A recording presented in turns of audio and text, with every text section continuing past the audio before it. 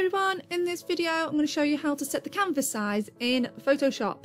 So once you've opened up Photoshop, you need to click on New File. Now before you press Create, have a little look up here. There's lots of little things that you can tinker with to create the perfect canvas size.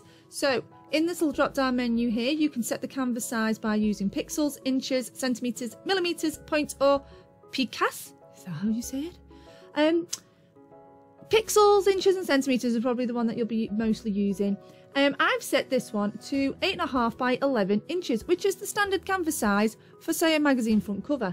Or you can choose pixels and change it to maybe 1080 by 1080, and that would be the standard canvas size for, say, something like an Instagram square advert.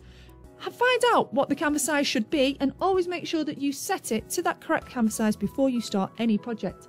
Then make sure that you give your canvas a name. This will save you from having lots of untitles saved in your downloads folder. Just make sure that you have a proper name to whatever you're doing. I might just call this one practice, as that's what I'm doing. Then down here you can change the background content, background colours. So you can have it to white, black, transparent, which is really cool. If you're working on a PNG, you don't have to faff about trying to make it transparent at the end. You can set it to transparent at the beginning, or you can have a custom colour.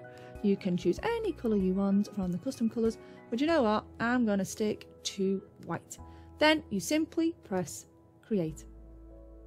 Voila! The canvas size has been created. And there you have it. Have fun!